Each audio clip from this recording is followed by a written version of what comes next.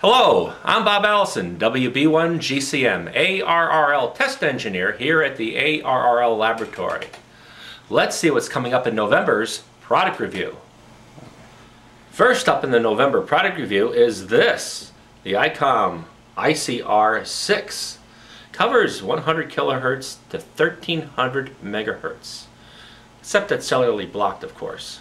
What I really like about this, very easy to use, and it uses two AA batteries. It comes with two nickel metal hydride rechargeable batteries, but it can run off of two regular alkaline batteries just as well.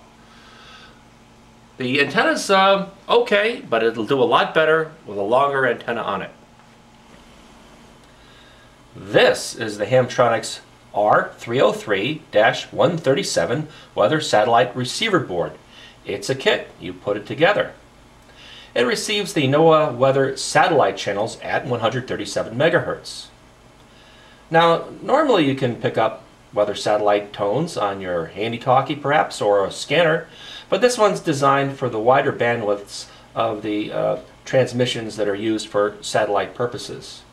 Here's the squelch control over here, the antenna jack, and the volume control, although you don't really listen to satellite tones through a speaker very often, do you? You just want to see pictures, and pictures it does make with free software.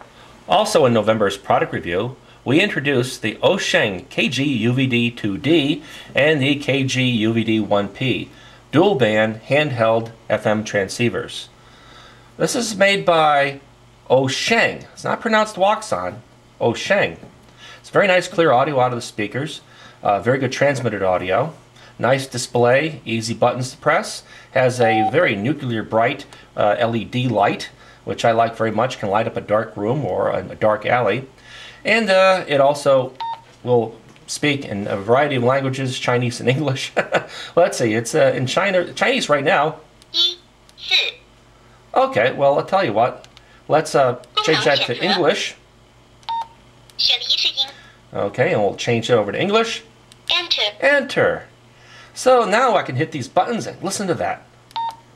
There we go. Let's try it again. 1, 4, 6, 5, 2, 0.